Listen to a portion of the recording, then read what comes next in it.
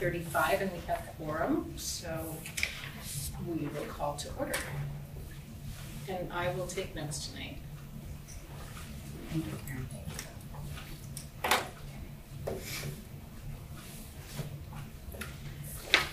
This is not our regularly scheduled meeting night.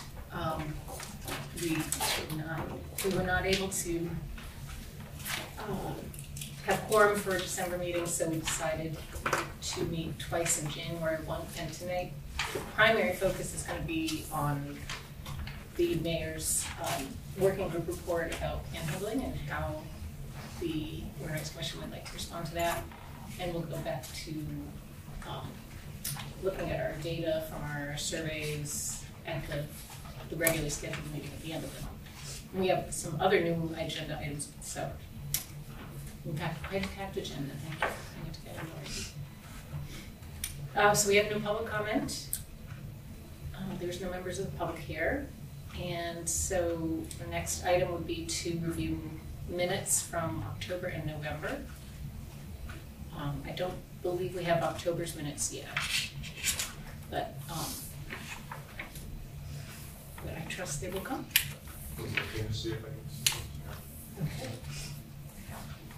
Okay. We can review them at the next meeting. There's no urgency to do them now.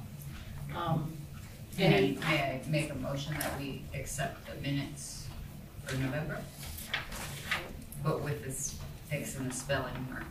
Right. Is there a second? Second. Any discussion? We covered the spelling mistake. Yeah, I mean, I didn't see anything else. I just thought they were very thorough. Thank you. Very thorough, wonderfully thorough. Yeah. Okay. All in favor? Aye. Any opposed? Okay, great. Thank you for this.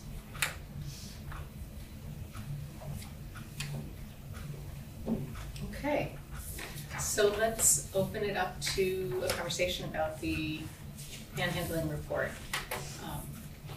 Booker, were you here when the mayor? No, I didn't think so. Yeah. Well, Megan did a great job of capturing.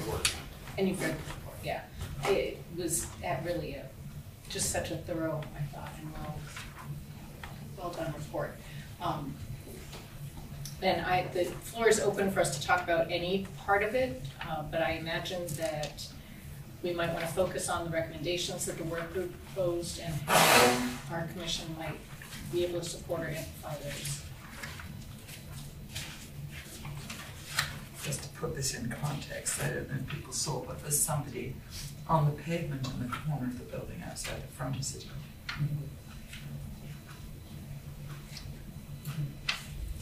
Someone in the lodge who asked me about Lincoln. Yeah. So I remember asking, and I wasn't the only one when questions was, but I remember asking he and Alan whether there were readily implementable options among these that don't require a lot of, broad public support or a lot of funding. And I seem to recall agreeing that they might want to focus on the messaging and maybe drafting a code of ethics.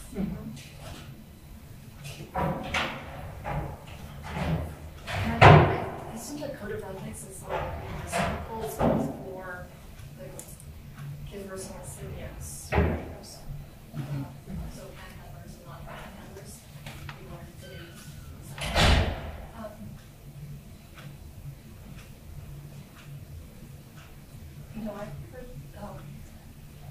I wanted to stop by the start of before we came here because I heard that I know that I think last year they instituted across what they call a third place policy. Third place refers to the non-home of work area where build community come together, in which they allow non-patrons, meaning people who are not actually there to purchase or eat, to use the bathrooms and to just, you know, just use a space.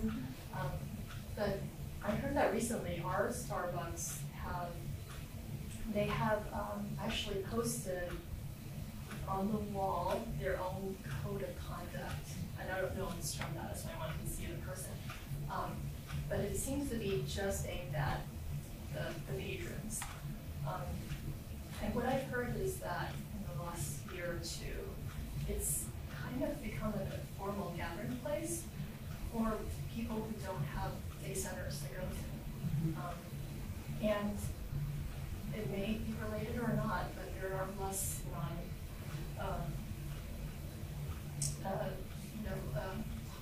houseboats or panhandlers who choose to stay there. Fewer than Yeah, than there fewer used to than be? There used to be. That's what I'm told. I mean, they just don't stay.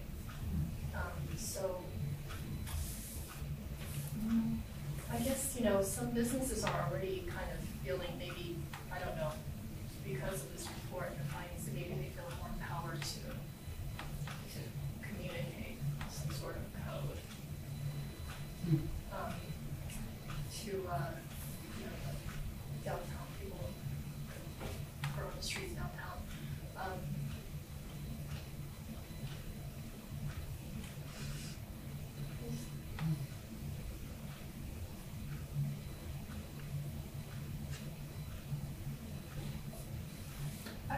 Some of my observation is, having been here for a long time, like way back to the 80s when they were deinstitutionalizing the state hospital. And they suddenly put a lot of people on the street with very few resources and places to go. And there were certain places that were gathering places, definitely. And it also, but then it seemed to me there was a time when various institutions would adopt one or two people.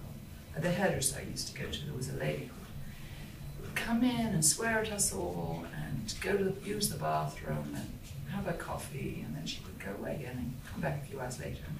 It was sort of her place. And you saw that all over Northampton. And I think it still happens to a certain extent. But I think the numbers are greater, particularly of younger ones, I think, younger people, who maybe haven't found those places in the same way. But I think the idea of focusing on the things we can do without too many resources is a really good idea. But what's really needed actually are things that need resources.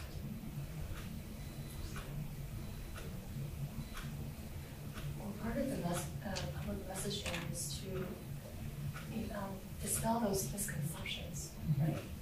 So there's already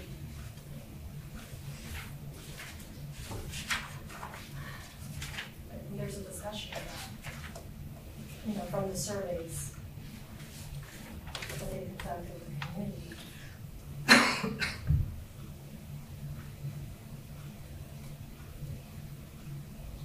You know, the quarter of the report feeling unsafe or frightened by handheld other behaviors downtown. But at the same time, few of them actually, more of them have issues with substance abuse or mental illness and other things, and actual criminal histories.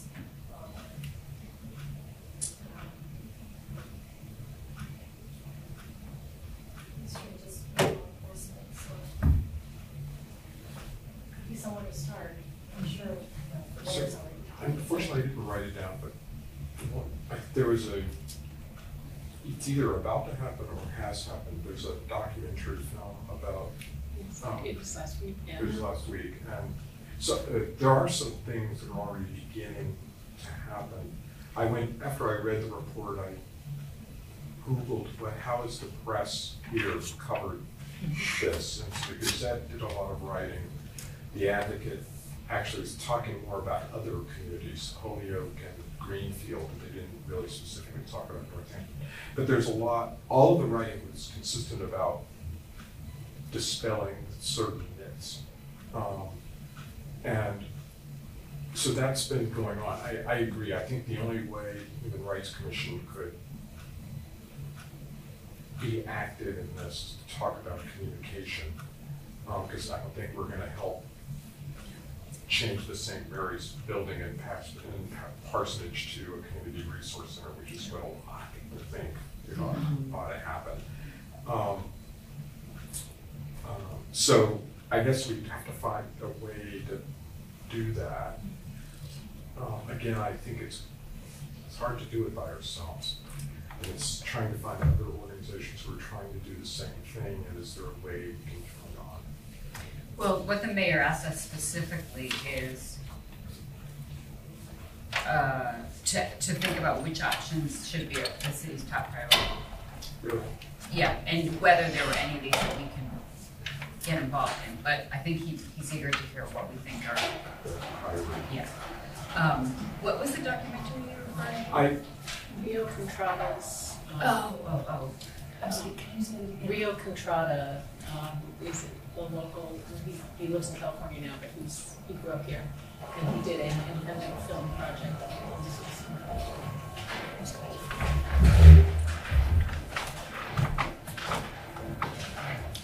Where maybe it was the parlor room, or I forget where it was. I think you're right. It was the The parlor room was debuted last week.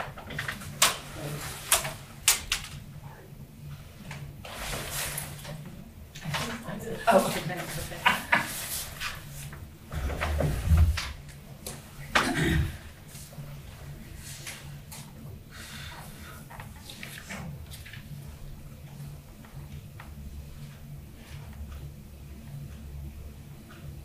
Well, I mean, I love the idea of a flexible flash job program. I also really like the idea of the messaging and the multidisciplinary de-escalation team. Mm-hmm. No, those aren't things we would do, but if we're just talking about what we think could be priorities. I mean, they're all great ideas. Mm-hmm. I don't know if there's any sort of de-escalation team, multidisciplinary, I mean, I don't know. Yeah. But I've certainly seen it work in other places. Yeah. It's very useful. Well, I think there have been some hot button issues in the city that make me think it could be useful here. Yeah. In particular, around this. Do you mean like a social work recovery officer, support person who accompanies these calls? Yeah, that kind of thing. Yes, absolutely.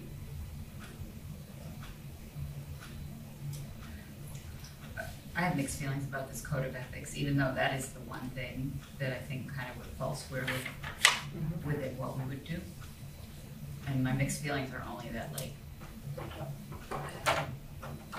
I've spoken to some friends who are social workers, and they just very fondly said that's just a non-starter. oh, really? Yes. Oh, okay. In some way, yeah, it just feels like an absolute imposition. No one believes it would be reciprocal. Reciprocal. Yeah, because this is, I think, the intent is to have both parties of sort of this respect this code of ethics,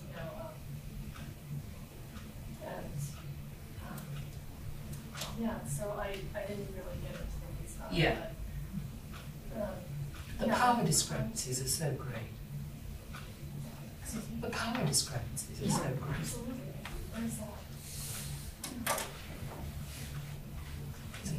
And it would be, I feel like it would end up something like what the Starbucks is doing, not to, scapegoat them, but it would just be very one-sided. Like we would, if you would like to use a space, we would need you to keep your voices down, respect other patients, don't harass, this sort of thing. I mean, because, Well, I think who wants this? well, you couldn't, Right. but usually codes of ethics are kind of voluntary, honorary. But You know, so, like right now, it's a sort of staff that are kind of burdened with this, but, you know, I feel a little nervous about this as well. I'm not really sure how to support this. yeah, Absolutely. but they did say other communities have done it. In my day job, we talk a lot about covenants, and they're sometimes misinterpreted as lists of behavior rules, but really what they're meant to be are aspirational statements of how we will be in community together. So I don't like necessarily the code of ethics language, but perhaps one way we can contribute is to imagine it as a community covenant. Accountability is, of course, it's on the honor system, but I believe there's a way that it can be crafted where it names our aspirations for how we'll be in relationship together. Is covenant a religious term? Or It is. I wonder if there's another non-religious term. I mean, it goes in both. Well, so In in business. the social work world, we would call it a behavioral contract. Yeah, that's right. Yeah. That won't go. Which is not, it has a different feel. Well, the problem with behavioral contract is it still tends to be one-sided. Right. It goes, whereas covenant, like everyone is going to be We will be respectful to one one another. another. But it's, everybody gets to say what they feel is an important part of the whole thing. So, I mean, it's quite magical when it can happen, but it's sort of how you get everybody who needs to participate in a covenant together. Right. Well, I just looked it up. It doesn't have to be religious. It doesn't have to It be. does have It originated with, the Bible, the Hebrew Well, Testament, but it says contract drawn up by deed. when you sell a business, there's a covenant to non-compete. Right, So, yeah, that's right. it's both and. But I would want to use it more in a relational sense than in a behavioral sense. Yeah, right. But a way of saying that in this community, we believe everyone deserves respect. Which comes out of the dignity pledge too. Yeah, that's what I mean, it feels like it's an extension. And of course, you're not going to get 100% compliance, but you can have still a kind of, and how you get people to sign on. For sure. Public schools do have there's key because you don't follow the steps in school. Mhm. So I think the intent was for this to be non-punitive, right? Right. This is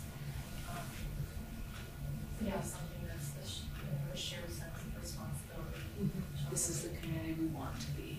And if we were to do that, maybe play the same sort of approach, having the team of people that interview the same groups of people, return to them and start this conversation.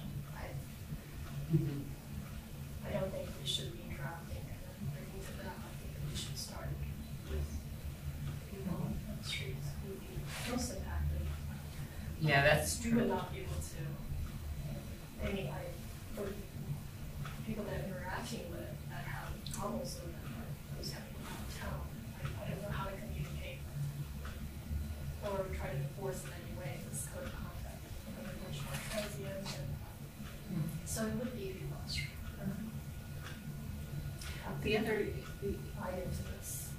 The other audience, I think, is our older team members. There was definitely a sharp division between older Northampton residents and younger ones in terms of their beliefs around people on the street. But we don't know if that translates to behavior. You know what I We mean? don't.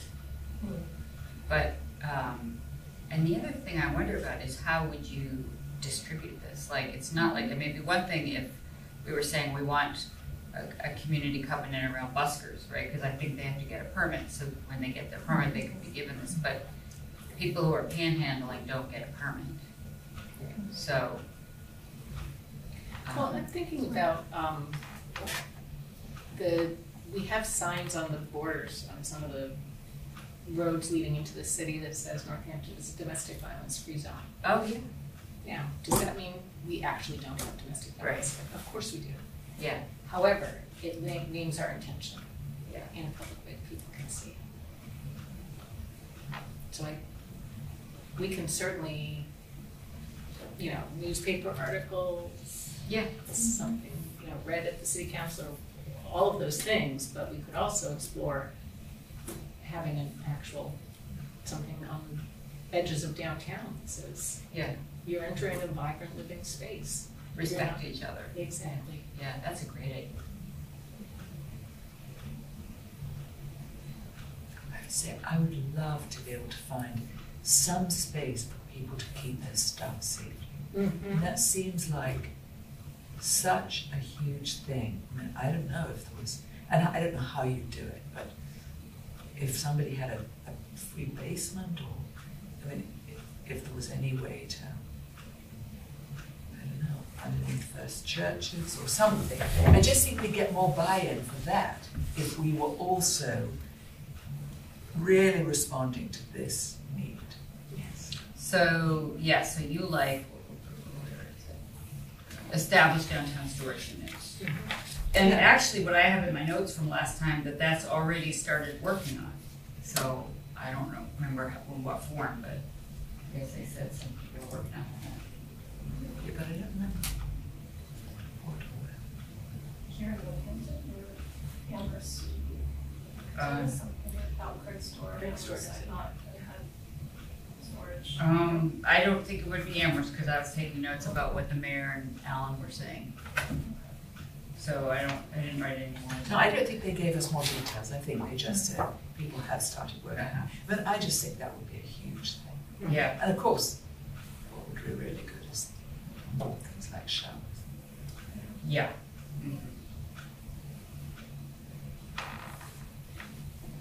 And space, but anyway, storage.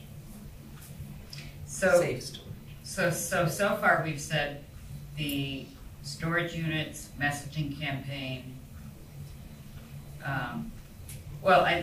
Booker, I'm surprised you haven't said anything about the community day center. Well, no, that is what I actually think that's the most important thing. Yeah, okay. But I just don't see how, that was identified in Northampton Connects Yeah. before this Mhm. report came out, Yeah. that that's what people felt would be helpful and useful. It's just millions of dollars. Yeah, but we don't have to come up with money or figure out how to make it Yeah. happen. Yeah. We're just out. But to me, that's bubbled up the most as, because it would help people be safe. The reasons Northampton Connects, the people, the participants, thought it would be useful is that it wouldn't just be for people who were homeless. It was also elders could go there, others could go there, and it becomes a shared space where you actually start talking to each other rather than, well, that's another place for the homeless to be, and I'm gonna walk as far around it as it becomes another shared community space. So it needs multiple things, not just lockers. So that's why a lot of people were for that. And I think that would be the most useful thing. It's also, to me, the most difficult thing to do. There's lots of space for it. Somebody has to buy the space. Yeah. I know a certain minister who believes that the Catholic Church ought to donate these empty buildings. They sure should. I bet there's a lot of people who would agree with that certain sister. Or anyway, part of them. Or, it's not so simple because I know that work needs to be done on the buildings. It's part of the reason they shut down. So even if they were given, it's complicated. Well, Karen, your thought about the signs in the story, that could go along with the public message. It is, yes, Yeah. yeah.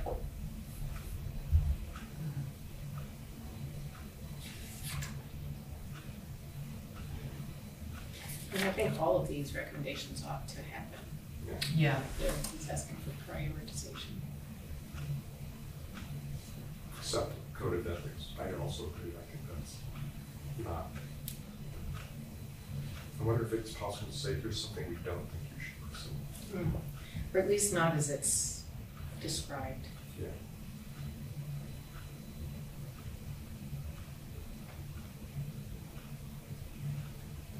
And it sounds like the folks that are that are engaged in panhandling did not think a vending machine was something that they needed. Oh, they said that? I didn't remember that. So let's not recommend that. Yes, they said that people in Northampton are already generous with stuff. And without walkers, of course. I mean, there are people who use the library already. Yes. A gentleman who waits every morning from about 8:30 on with a huge bag. And he's been around here forever.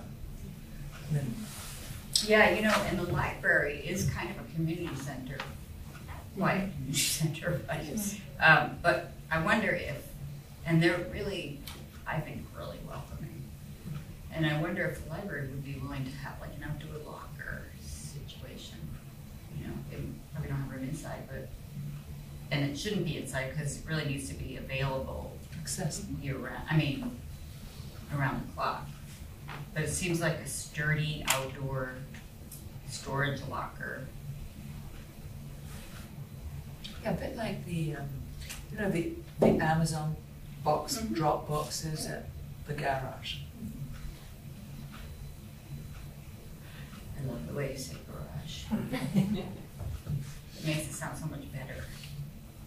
I wonder how much we should address the naysayers.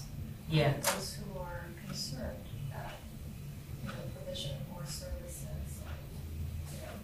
would attract a larger population of houseless or panhandling members. I kind of hear that in the responses, survey responses, and that's just human nature. There are people that gravitate here because Northampton is perceived as welcoming and more generous. And so I suspect that the pushback against any sort of support or services would be based on the fear of increasing its population or being a bit more visible in some way or Go ahead, sorry. and what about the unintended consequences of something like the third place policy that Starbucks has enacted? In essence, it's driven away, perhaps, it appears to the company that's driven away other paying patrons, which is why they've hosted their own code of conduct. So I feel like they should be aware of that and maybe find ways of subtly countering that in our response. Perhaps, but I do agree that you can't ask more of the streets without also offering services and support. It's just, obviously the problem is money, but it feels to me, if you think about this town of however many we are, 30,000 or something, when the circles of care were created, 800 people stepped forward. I think people are deeply ambivalent about so many people on the street. And I wondered if they actually wouldn't, I wonder if they would be willing to contribute to a place so that people were less visible and on the street. If they were being bothered by them less, would they actually, sort of bothered in a public way? I don't know. I mean, and as it said in the report, people give stuff. I'm not sure. So if we could direct like cash donations to something like, for something specific, like creation of lockers in place, I wonder if we could kind of jumpstart some of these things. Do you think that there would be interest? Getting beyond just like food and blankets and if it was really a specific project like that. It seems to me it was a number of years ago that when Claire was mayor, she tried to make this project when the frog in front of First Churches was put up. She really tried to encourage us to contribute to a fund rather than to give to individual people. It seemed to me to be successful for a bit, but then it seemed to fizzle out. I know the frog got broken into a few times. I think that groups that would have that should be at the table in creating this, to me, would be like the MANA people, like the places that draw in people who don't have homes. So the MANA people,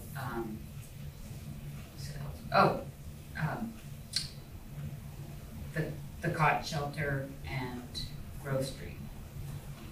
Because like Grove Street and the cot shelter, people are there, but then they have to leave during the day. So it seems like it's in everybody's interest to have a place to have people put their stuff. If they can't leave it at the cot shelter, which I don't think they can, they probably can leave it at Grove Street. But Cathedral in the night is another. Yeah. yes.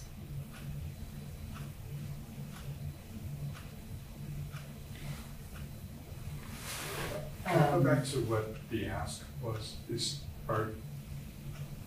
I'm trying to free myself from being able to generate the solution. Yeah, right. So instead saying, amongst this list of possibilities, here's what I think Are the most important. are the most important. That's what I think he's asking us. Okay. And secondarily, it might be if there's anything we think we could help with. I mean, we could certainly take more of a role in messaging. Yeah. It sort of goes with the themes of the civility pledge and Yeah. de-escalation, some other things that people have worked on within this commission. I think what we might want to do is prioritize the other things that we would like the city, the town to Work on. Yeah. Yeah. Because I think there are other organizations who are trying to decide, should we try to do a capital campaign to do this? And but I think there's something about a community center, and there's also something about a storage center. I share the view that I think people are pretty giving here, and there's a lot that goes on. It's going to require something very different to start funding a facility, because it's how do you fund it and then how do you keep it going. Yeah, right. So it's. And is it staffed? I think most people theorize. I guess what they did when they were living in England, they were running community. They were actually running a facility like what people think needs to happen. Who was that? He's the former minister of Peter X. Peter Ross, Oh, of the First Church. A long time ago. And so, yeah, they did that, and they're sort of saying that it looks like they need the same model here.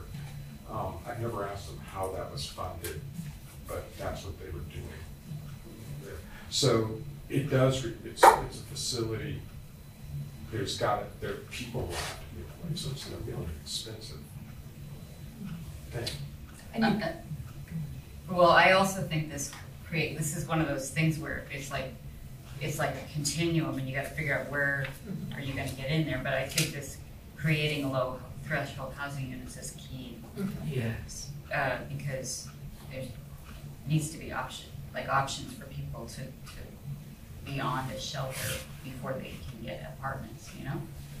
So, and I know that there are some people working on that. There's a woman at the Department of Mental Health who's working really hard on it. So I think that should be up there. Just to respond to what you were saying, there's more money available, I think, I don't know now, because of Brexit and things like that, but there used to be in social services, there were certainly funds for homeless shelters, provided by the government, both local authorities and the overall government. There definitely were places. I don't know now, I'm out of date. And there are more people on the streets, but less than Oh yeah? I think so. Well, actually, that's not true anymore. Now that I think about it, I take that back. There are a lot of people who come in from poorer countries in Europe because they're allowed to come, Yeah, or right. have been, Yeah. and they are living in dreadful situations. Well, I heard something on NPR yesterday about Ireland having a homeless crisis. That's really bad because the cost of housing has gone up and some companies are buying up lots of housing, and Airbnb is another thing. Ireland is like San Francisco. It's become extraordinarily successful as a business capital, and it's pricing out everything. So, And I think the church is doing less, the Catholic Church is doing less than it used to. It used to be a sort of place of last resort, and I think it's less. Yeah.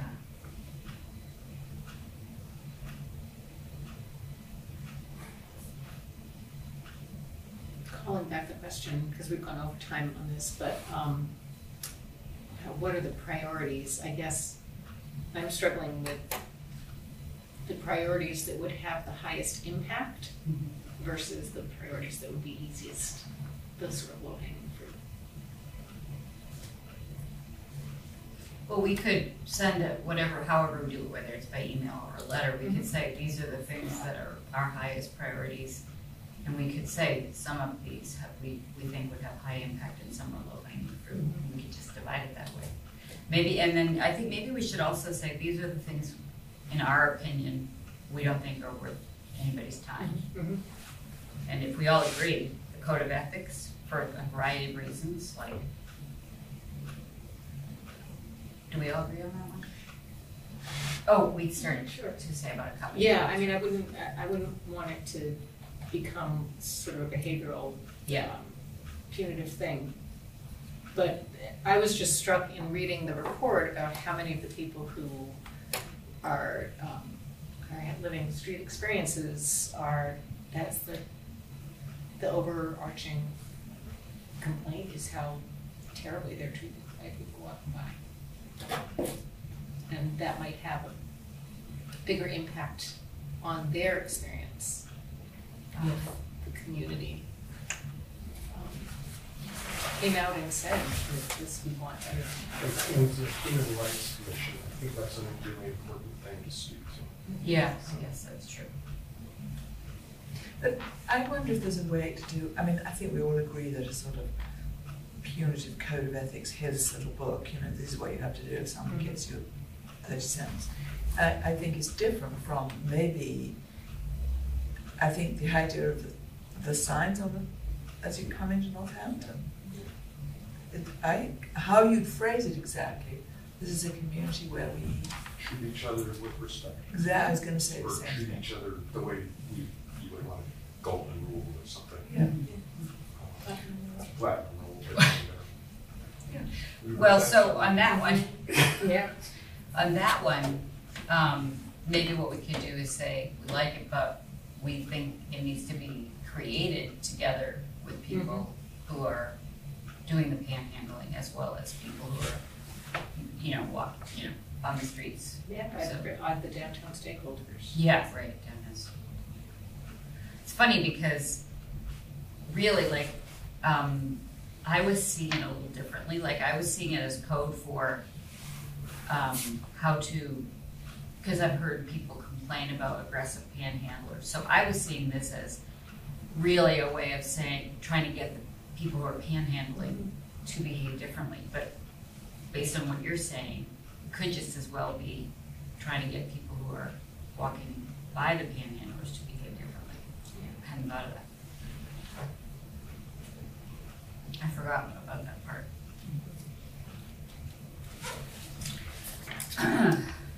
So I'm willing to take a stab at drafting a message to the mayor that I would send out for comments. But let me just see if I have, I'm not sure I have a sense of the group.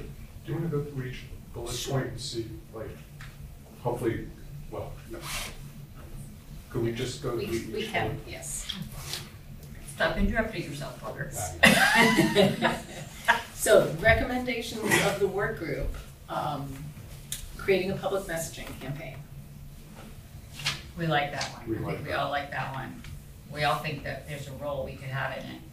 And I think you should include in that your idea about the signs. Yeah. Yes. I mean, I have to say one more thing about that. Yeah. I think, a public messaging campaign should also do a little bit of education about the rights people have to panhandle. Right. You know what I mean? That they have every right to do that, and that it just, That's part of the dispelling the misconceptions. yes, right. Yeah. Okay. Next, creating a fund to provide increased resources to entities serving at-risk populations. We didn't really talk about this one. I don't see it as, There's a donation box, private funds that choose and mention like things like tax donations. That may be directed to libraries. I think that, I actually think that's already happening a lot. But I think we need something different and more. So that's why I would deprioritize that, because I think it's already happening. Yeah. and also it just seems like it's not something the city needs to be Right. doing, like United Way is doing that, like, Different faith communities are doing it. right. Different businesses are doing it. Right. So, So I guess, and there's the frog. Right. So there's opportunities for that already. Yeah. I think it would be helpful, I feel, for me, if I understood more how much does get given to sort of the whole rather than to individual people. I mean, I just feel like, is it like $89 in a week that they get in the frog? I mean, how much? Right. How much is there a way we could pool these funds so that they could be put to make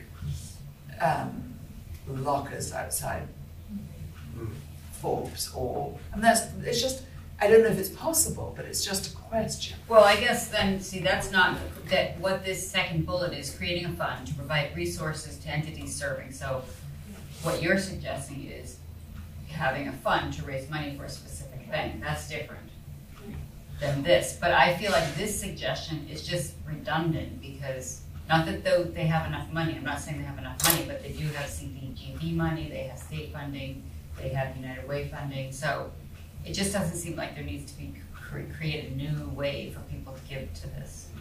Right. And there's not enough detail about how the funds that went in would be distributed. Yeah, it's too big. It's too big for us to.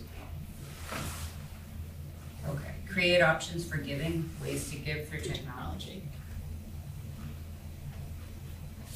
That can't be difficult. Well, how much it would bring in, I don't know, but I would have thought that shouldn't be too difficult.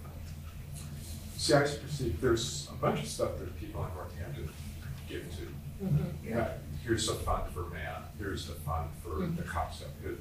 What if this is supposedly what's gone on. You come in from East Longmeadow to shop, and you see people on the street, and you say, I don't want to give any individual money. I'd rather, to me, this is what the frog was about. Yes. I want to give, but I don't want to give to one individual.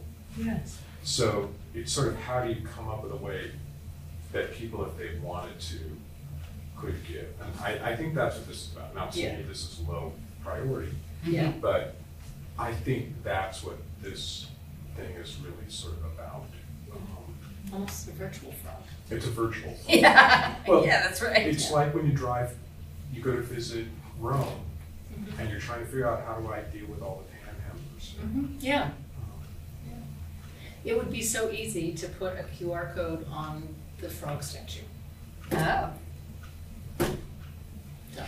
Actually, ironically, I mean, this is sort of off the subject, but adding on to that, it does feel actually every country and every city should have such a thing. Yeah. Because wherever you go, there's that This issue. is what's happening. And you go to somewhere like Rome, I haven't actually been to Rome for years, but you go to Rome and you think, I don't want to give to this person, but I should do something.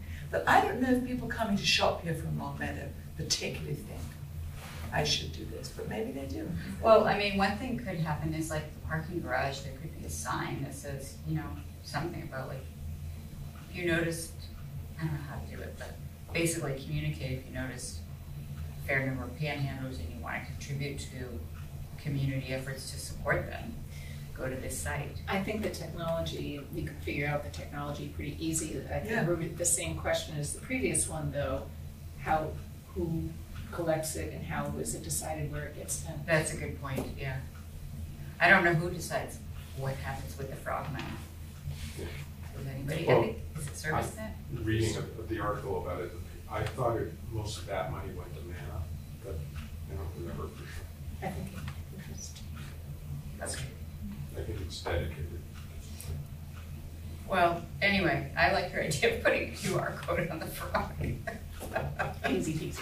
And actually, I think now when you read travel books about you're about to go here, and that they include the panhandling and stuff, and they'll say, by the way, instead of doing it panhandlers, here are websites. Oh, do they?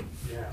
Oh, I didn't know that. The worst panhandlers I've run into were in Padua, sitting eating at a lunch table, and people just keep coming and asking for money, and they don't go by. Where was it? Padua. It's one of the beautiful, it's absolutely stunning, beautiful place. You're across the street from a massive, beautiful cathedral, eating lunch, looking at the view, and people just keep walking up and asking for money, which nobody here would ever do. Right. Next item is support a multidiscipline de-escalation team. I think. One more thing to Oh, introduce, so- which is maybe we increase the number of patients where we offer like the option to donate beyond the frog. I think it's about maybe another end of Main Street or something. Mm-hmm. Or the Lucas Marketplace, something. Yeah, I think, why not? We're into this, so we want to make it as visible as possible. That's why Yeah. the welcoming message. It is a welcoming message. No, it's like, how can you get more visitors to do this, right? It makes me think about like when you go to Stop and Shop and they say, do you want to round up to donate to something? Yes. I wonder if there's a city-based way we can do that, like parking, I don't know. You know, Yeah. like, in a way, it's kind of like meals tax, hotel tax. Yes, there are constraints on how cities can apply fees and taxes. No, this is voluntary, I mean, I'm thinking voluntary. But still, the city collects them and processes them. Right. I don't, Yes. beyond my knowledge. Okay. So support multidiscipline de-escalation team that has a high impact on. I mean, I think the thing we can say about that is that it would be supportive to the police department as well as supportive to people who are vulnerable. Mm-hmm. See, I wouldn't have thought that would be that difficult if, and maybe the police department already liaises with CSO. Yeah, I do. They do. I mean, if they have this kind of but if they have like the thing that happened on outside City Hall. Well, that's the one I'm thinking of, but they didn't bring a social worker with them to that. That's why they got into hot water. No, I totally know, but I wonder if, I don't know. So if they have funding for a team, it might be easier for them to access Right. people who are not just there to do the arrest. And it requires training. Yeah. De-escalation training and helping the police know when they need to ask for help. I like that it's both supportive to the police and to people who might be impacted. Yeah. And versions of it are definitely happening differently. But you also, it's the kind of thing, it doesn't happen all that much. So you can't have a paid full-time team waiting to do this. No, you You'd can't. have to build on something, like the emergency services are already there at CSO at the moment. Or could it be, I understand there's there's volunteer teams that go to disaster areas. What do they call those? Crisis intervention teams? Yeah, absolutely. I wonder if there would be a willingness on the part of people with skills to volunteer to be part of a de-escalation team. See, I think there ought to be, the problem is like, when do you have social workers in the emergency room? When does most domestic violence stuff come in? And they're not usually there at the time when you meet people. But if you can debrief after something has happened with a team of people who said, let's talk about what happened. And that's helpful for the next time you get the situation. Yeah. So that's why I think if we have teams that, even if they're not present when things happen, but they're available to help everybody debrief. Yeah. I mean, do you They think certainly already, they exist when there's been like a bad accident or something. Yeah. Right, I'm wondering. They go to they help the firefighters, they help the police. They do these debriefings. Yes, and I mean, I think probably This is slightly different. person in private practice maybe couldn't afford to do it, but I'm wondering about people that are that work like Smith School for Social Work or Westfield Social Work School, academic people. Maybe they could be. I think supporting something where we say this is important enough, you should pay people to do it. It's important. Well, I know, but I was responding to what Davina was saying about how it's like not that often that it would require a person, so how do you do it? Well, but we already have an emergency team at CSO. Oh, you're saying that? Okay. Yeah. So just call them. Yes, if there's an emergency situation, people get taken to the ER and the social worker comes. They don't have one all the time. So somebody I comes see. at the moment from CSO. But I can't see why that same team that's already there couldn't be maybe pulled into doing this. It would be just an extension of the role, actually, of the emergency services. I actually think that it's not that difficult. So it's CSO, not ServiceNet? It used to be ServiceNet, they lost the contract. Oh, okay. CSO got it a number of years ago. And we don't have to get into the details. No, not at all. Right. It's important. It's very important. Create a living room model community day center site. High impact.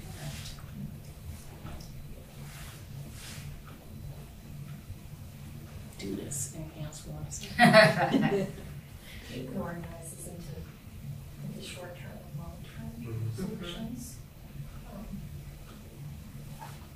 So that's definitely long-term. Longer term, and that it's a multi-user space. The complicated thing is you're never going to completely sort it out because you've got the thing of, do you only allow sober people in? There's always that issue. Yeah. You never completely can, but you can have way more resources. Some of these things like increase opportunities for educational attainment, that's a great idea, but it doesn't seem like that's what. That wasn't the problem, but most of the people had completed high school and had completed some post-high school education. So that didn't seem like. Right, so I wonder why they came up with this one, but also it just doesn't seem like it's in the bailiwick of the city to do that. I would make that low priority. Last one. Maybe it's doesn't relate to their employment readiness. So, yeah, low priority. We all like the downtown storage units, right? Yes. We talked about that a lot. I think we'll also reduce the perception of people that they're the amount of space they would take up for all the possessions. I think it would actually, The sidewalk would feel less Yeah. cluttered. reduce Yeah. that sense of grudge or visibility. So, So, I guess one thing is having these priorities might help with just dispersing CPA money, there may be some pots of money that we don't necessarily think about that could be used. So, for this low threshold housing is one I was thinking of. Yes, so low threshold housing units would obviously have a high impact and would make if we had enough of those, we wouldn't need the storage units. That's true. this is all assuming that we have this sort of static number of people right now, which it seems very natural for our city. If it's between 2 and 3 dozen. They're actually about to do the point in time count, which they do every January.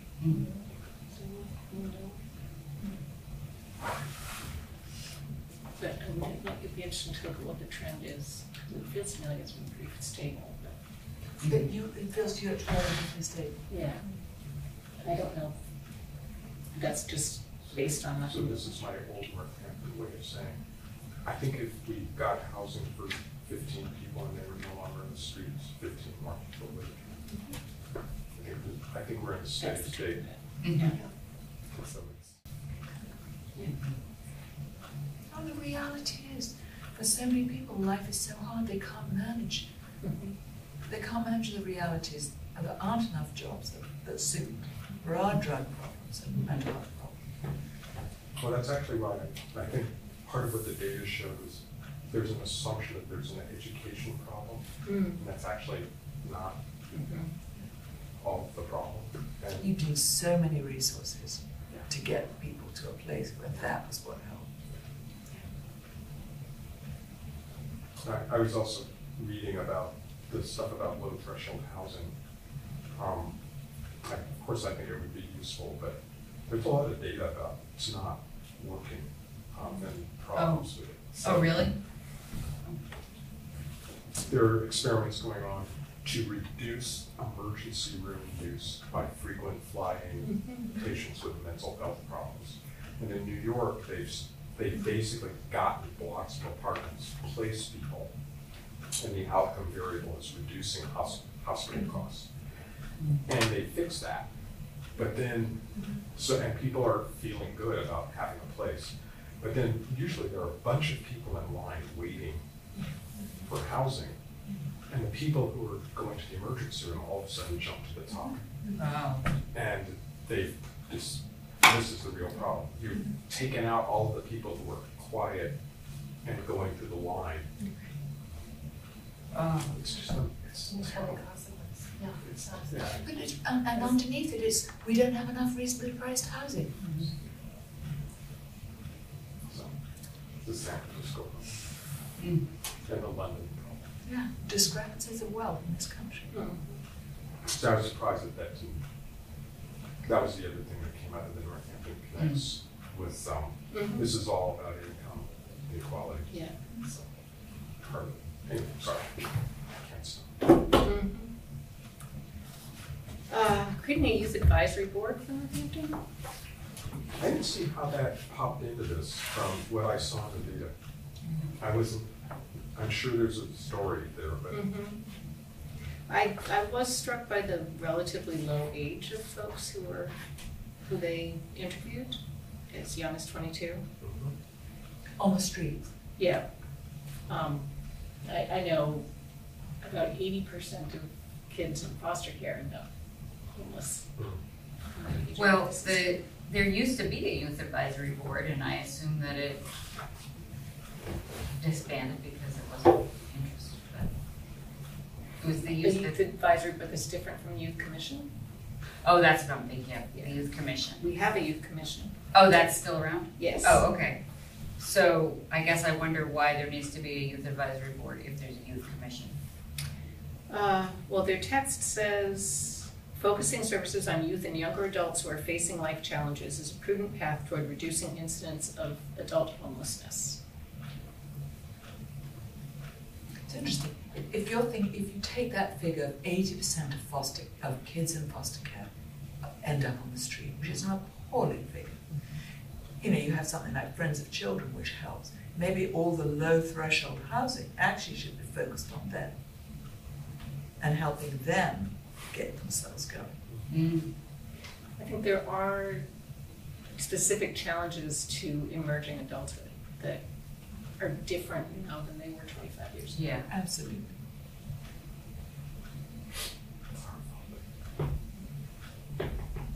So how would we prioritize this?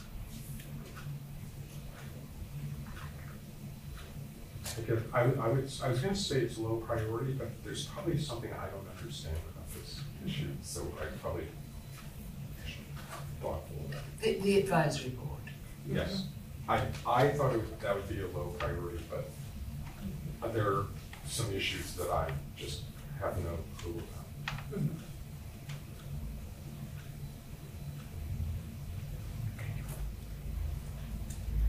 Creating a flexible day labor or flash job program. Well, I said I really like this, but I guess I only like it if people who would use it would like it. I made an assumption that it's in here because Of the people they interviewed, many of them did say that they would like that. they would like that. There are, of course, challenges with regular schedules. Yeah. For example. But I think it's very hard for us as we as we offer sort of advice and try and prioritize to sort out what in an ideal world is needed and what is practical. You get so confused by that. Yeah. Because the idea of the job, you do sometimes hear people say, you know, live like a job. Yeah, But even the some setting panhandlers is have huge. signs that say willing to work. Yes. Yeah, so. yes, fortunately, it's not up to us to figure out the logistics. Okay, so we like it? There's definitely a human dignity factor. Yeah. Makes it high impact. And I think we decided that the vending machine is like not a good idea. Folks that they interviewed didn't seem to want it. I think they have some security concerns, like it needs to be stopped. Yes.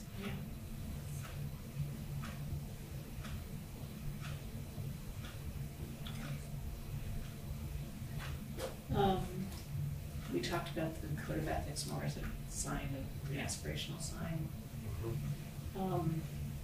gift cards or tokens for downtown goods, vouchers, housing permits. These were lesser ideas. I don't know if we can prioritize those.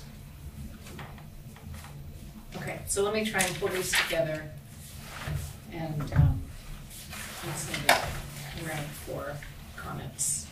You can send your comments directly to me and we will send it to the mayor. Thank you.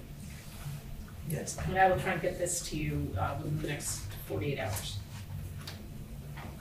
You know, I missed the meeting where the mayor came and spoke. Can somebody characterize sort of like what his, I can read the report, I'm just curious what the tone was like. And if you said it, the report just reflects this, that's fine, but I'm just curious. It was very respectful, and I think he really appreciated presenting to us.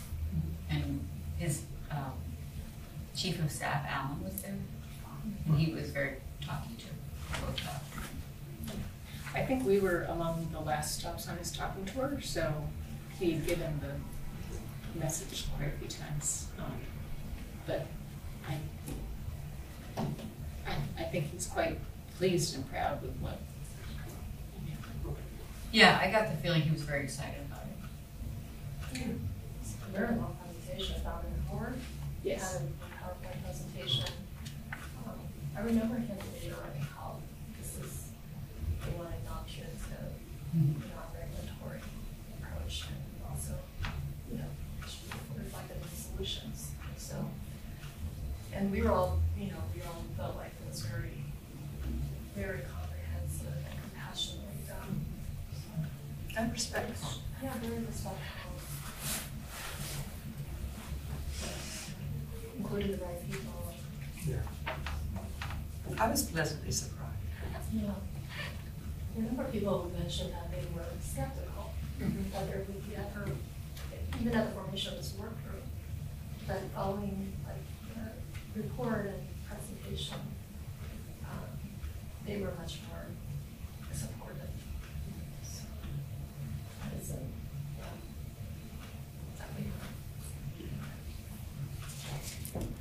All right, back to the agenda. I'm going to suggest we put the discussion about leadership and membership off till the next meeting. Who has the request to co-sponsor push-out? So it was. Can I just say one thing about that, though? That we can push it off to next meeting, but do we want to ask people to think about whether they would be willing to step up? Because you don't want to be chair anymore. Yes, and I was thinking about it as well, that we should maybe have a little more clarity about roles. Because there's nothing in our bylaw that says we have to have particular roles, so it might be a longer conversation. We could think about rotating chair. And whether we need another role besides chair and vice chair.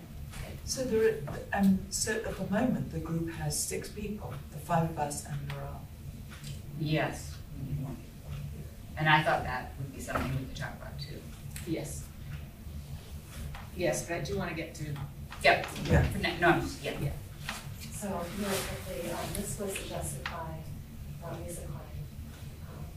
She, I don't know, I haven't had a conversation with her about it specifically, but she asked Human Rights Commission to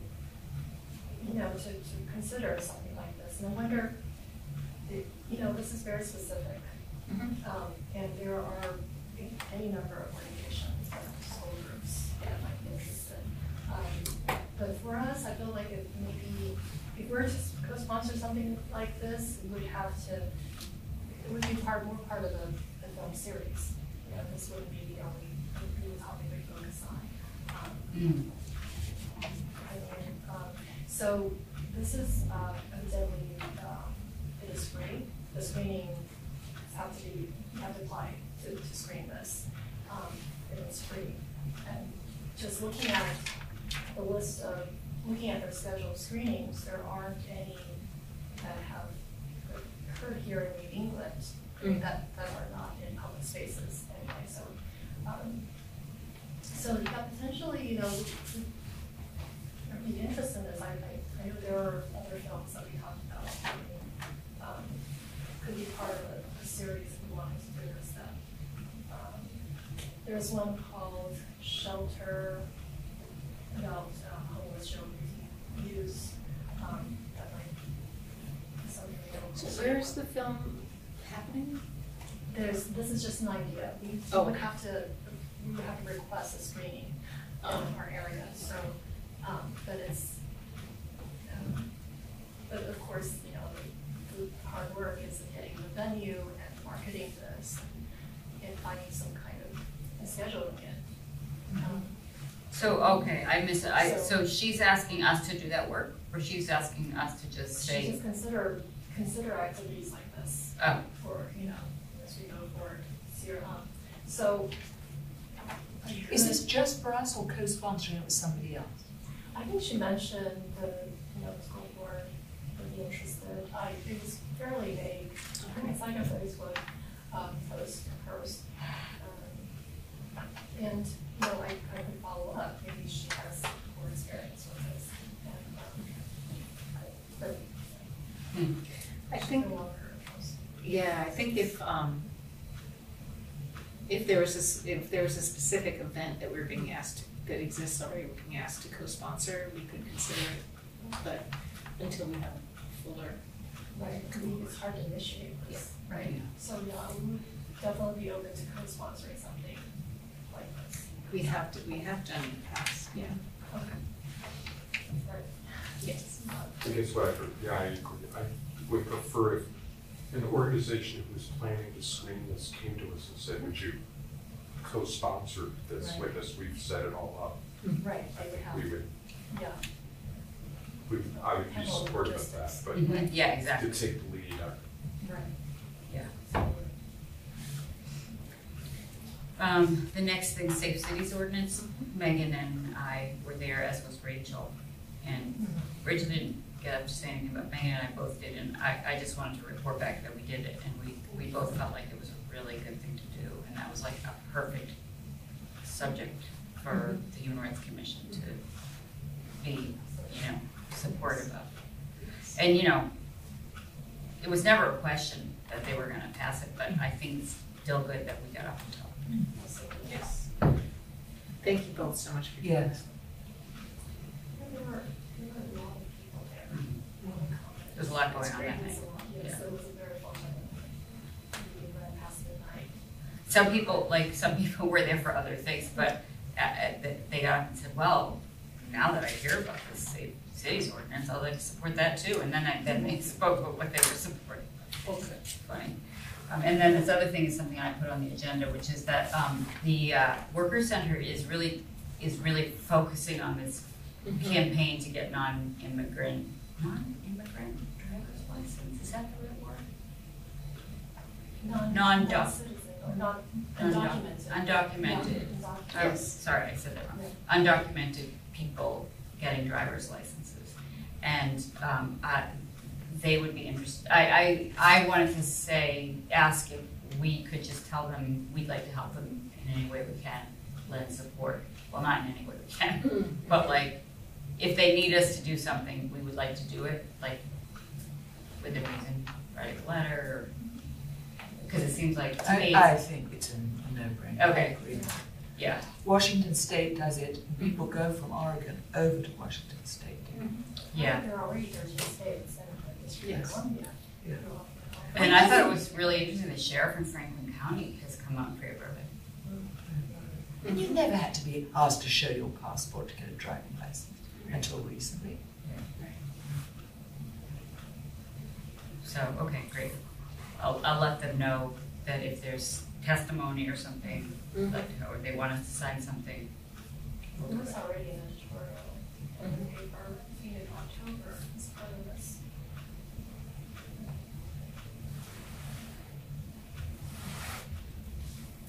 Guest Guest columns. Well, columns. that was just that we had started this idea of having other people on the commission write guest columns. Megan wrote one, and I didn't just wanted to put it out there to see if anybody wanted to write one. So my column, the intent of my column is to reintroduce commission to recruit, using my personal experience. What would make sense for the next column topically?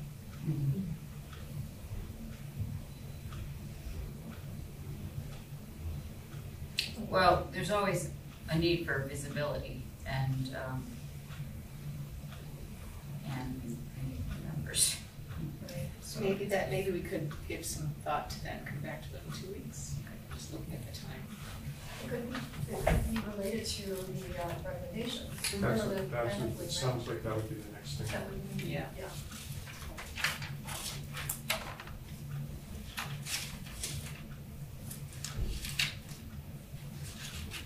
So our next meeting is the 22nd.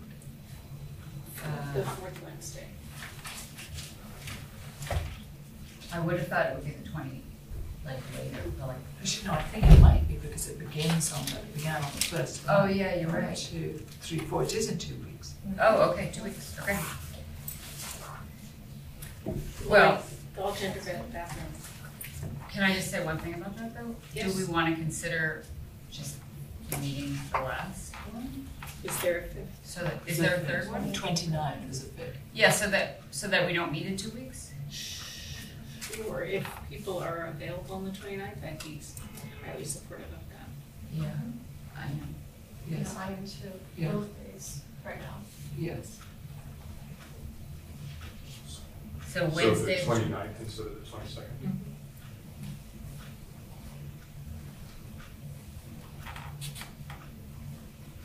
I'll send that in. Great, thank you.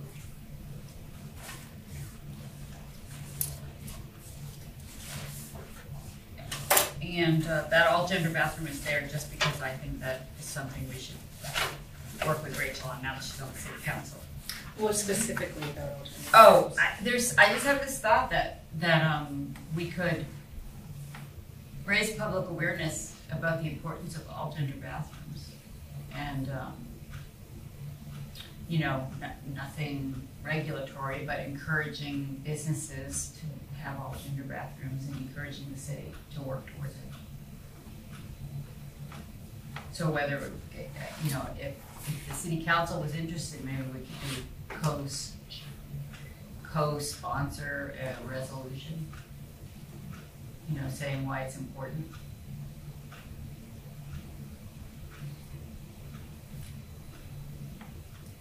There are some creative options, because the word gender is so charged. I know that the sociology conference, instead of relabeling bathrooms, they said relabel bathrooms simply as bathrooms with stalls, bathrooms without stalls. Yes, I've seen it. Yeah. Well, that's the same thing, just different language. I mean, that's a fine idea too. But basically, we're talking about like having them used interchangeably. And I think that's something to encourage. Oh, I've seen bathrooms with urinals, bathrooms without. But I think you can't. I mean, if you're doing it so that people will feel like they can use whatever bathroom they want to, I think you have to do a little public education around it too. It only works if you're, you know, like, obviously sociology conference is the group of people that would tend to support something like this. Yeah. But, yeah, I don't know, public spaces, private businesses.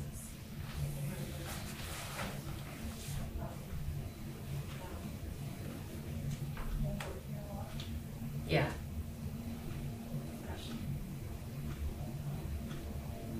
Well, that's another thing that the downtown needs more bathrooms that are not for customers only. That's true. Well, so have you experienced? I thought all the bathrooms were people could just go in and use them. There's some in Torrance. Oh, yeah, there's a couple of ones, yeah. There's one downstairs here. Is that one still here? During business hours. But only during business. I heard one from North or women's, Yes, Mhm. yeah. Mass Smoker just says women's, men's, and then says they just added a sign self-identified. Where? Mass Smoker. Oh, Mass Smoker. I just was there. It's the first time I've seen it. Oh, So it is, I think, maybe we can come back to this discussion. It's actually a radical thing to say it's an all-gender bathroom. yes. And Yes. and it actually, because stalls, no stalls, is still playing out gender. It's a still binary way of viewing things. And Lori has been involved with a campaign that our church just changed to all gender bathrooms. And it actually required a lot of work with a group of people who were sort of already pretty comfortable. And the UUA General Assembly, which was at the Spokane, Washington Convention Center, they took down all of the men and women's signs, and they became all gender bathrooms. It just said bathroom. It was a big deal. Big deal. Yeah. So, Yeah. it's the first time I've been in a place that really did that. So, it's, you know, it's not a big deal, but it's a big deal. Yeah, see, I know exactly what you're saying, and my thought is that, yes, it is a big deal, yet it still needs to happen. And so, like, there needs to be some leadership Around it. to say this is something that needs to happen, even if it doesn't happen for 2 years. No, it is almost aspirational, Yeah. because that's how it starts. And then it becomes just the way things are. So, I feel better about making a proposal, perhaps to the city council, that moving towards all gender, non-gendered, that we have to find whatever the right phrase is at the moment. All inclusive. All inclusive. The way that we did it at the UU, I thought was great because there's little signs in each stall that explains why for visitors and stuff, and now the doors now say, because there was going to be, the first idea was to have one all gender and one male. Yeah, Is that it? I forgot. But then over time we realized they both have to be all gender. We can't do it this way.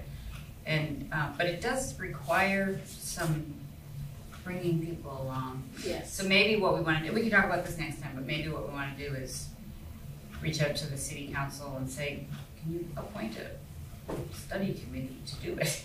Like, maybe it's going to take a task force to do it. Yes, we would have to think, are we talking about all city buildings? Yeah, I mean, I think the city should take the lead. And I don't think you can require businesses to do it, we can encourage them. Right. I mean, and it's easy for the businesses that have single stall restrooms. That's totally easy. Yeah. It's the one where there's multiple stalls that it's harder. So, And it starts in schools. Yes. That's where it needs to start, and that's how everybody will get. That's true, yeah. Yes. But it's also the most stormy area. I was going to say, yeah, that'll raise the profile of the Human Rights Commission in town. But the schools do have, don't they all have some place that people can go who are non-binary? Like, I don't know the answer. oh, okay, I thought they did. I thought the Northampton schools did have. But I think it's like, At all ages and elementary as well. I think it might be something as simple as like the nurse's bathroom, or, you know, like Yes. one private Or bathroom. you use the handicap bathroom, it's Right. usually single. Yeah. stall. So that's probably not really addressing the issue quite enough, but. We are at 6:59. Okay.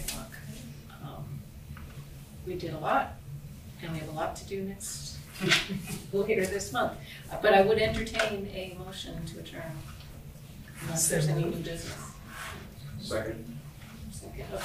Approved. Aye. Opposed? Nobody opposes. Nobody wants to stay later. All right, thanks everybody. Sorry about my confusion.